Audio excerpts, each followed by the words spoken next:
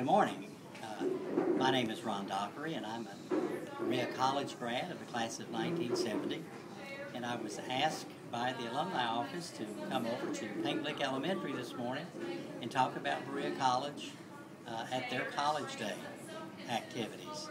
I've been talking to third graders, fourth graders, and fifth graders about their futures, about going to college and what all it entails, and specifically talking about Berea College, the college that I care so much about and love.